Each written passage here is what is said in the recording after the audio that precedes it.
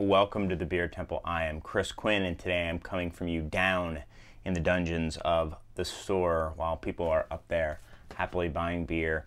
I am down here getting ready to taste some beers that are actually open for tasting today. Somebody brought them in for us to taste, and I apologize. I didn't get any information about who dropped them off, and I wasn't at the shop at the time, but thanks to everybody who drops off beer here, as I always like to mention. I would like to take a bit to say I'm sorry that shows have not been coming out as often. I'm going to try to come up with a schedule and try to get a couple of these out a week. I know I've said that many times recently. We'll see if it happens this time, but I'm committed to it and I want to make it happen. Anyway, I've got a couple of sour, or funky rather, Modern Times beers here. Modern Times is a relatively new-ish brewery in San Diego, California. I had the pleasure of visiting them with, I was on kind of a tour of some of the finest new establishments anyway in San Diego with Mike Sardina of Society Brewing, and he took me to Modern Times, and I got to meet the owner there, Jacob. Very nice guy, and I saw some barrels just kind of sitting around, and this was a little over a year ago.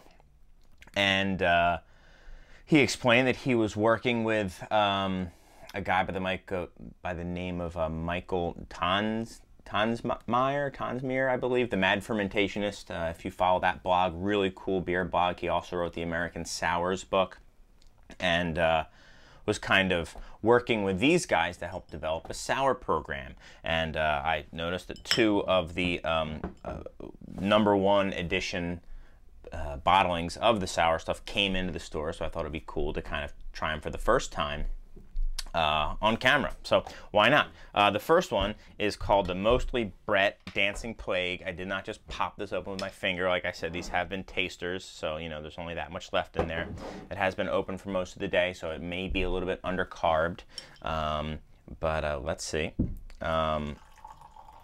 Wow, pours a really light color, and it's funny, it says it gives the SRM, you know, the color information about it, the IBU and the gravity. So it looks like it's bone dry and about as pale as a beer can get. So yeah, look at that. I mean, it's crazy. It's almost like white.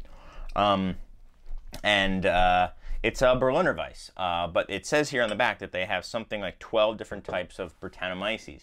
Some Berliner Weiss has 0 types of Brettanomyces, so this is kind of a funky Brett, as they would say. Traditional Berliner Weiss probably, you know, almost certainly had Berliner Weiss just from, you know, the realities of brewing back in the day. You know, they couldn't isolate strains and stuff like that. So anyway, let's see. So has a bit of almost like a cidery nose to it. A little bit of a yogurty funk, probably from the lactobacillus.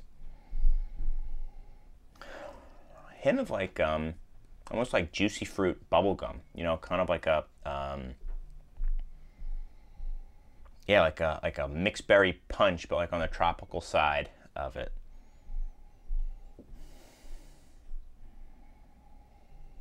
And a hint of almost like erasers. Just a subtle hint.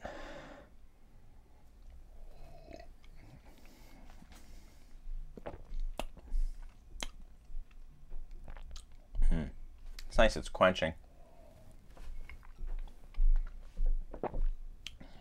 At this point, it's been open for about 5 hours. It's almost completely still, which is not how you want the beer to ideally be. But the flavor itself, really nice. It's got almost like like this earthy hay thing going on, and then a little bit of like a lemony hint to it, followed by almost like some lighter like green strawberry type thing too. Really good. Flavor: hibiscus, lemon zest, pineapple. I can totally see that. Strong wheat character, it says too. Yeah, definitely, for sure. Solid beer though. Yeah. Funky sour Berliner, Mostly Brett Dancing Plague. Interesting. Very cool. This next one is the Funky Universal Friend with Pinot Noir Must. So I think the Funky Universal Friend is a kind of a line of beers they do, and then they add different fruits to it. This is with Pinot, so it's I think the base is going to be a Saison, a little bit darker. I'm looking at the final gravity again, pretty bone dry. And what's it say here as well? I probably should just taste it before I even say that. So, pretty color, a little bit murky there, but almost looks again like a fruit punch or something.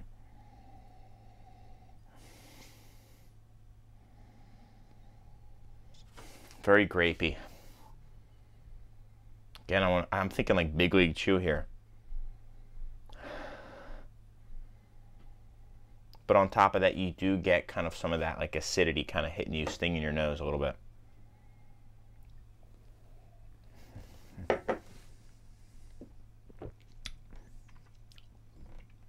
Yeah, sour, but just lightly sour, really.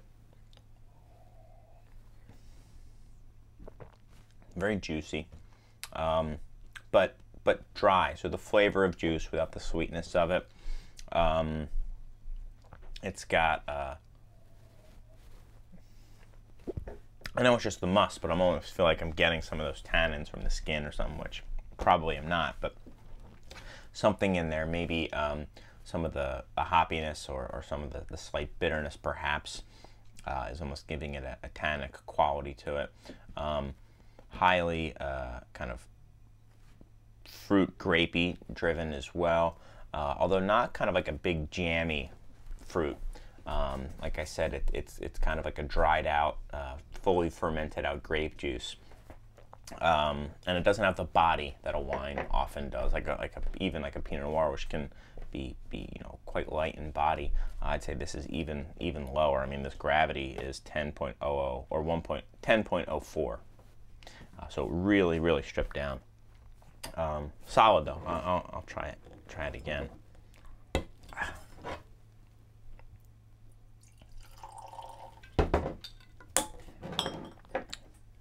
Interesting color. It's almost like a purple brown, right?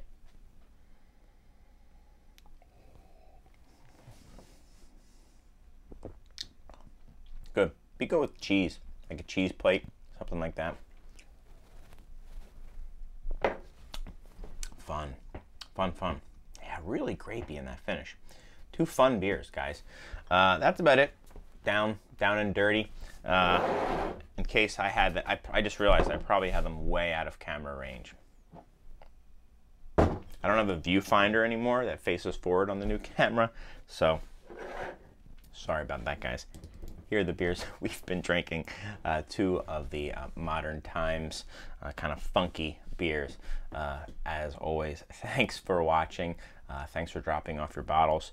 One thing that I haven't mentioned in a while, but it does help the show a lot, is if you do appreciate what we are putting on here, rate us on iTunes and give us a review or something like that, or just tweet us out or use social media to tell someone about it, or just tell someone with your mouth. That's always a nice way to do it as well. Until next time, guys, I've got some great sour beers to drink, and hopefully you do too. Cheers, everyone.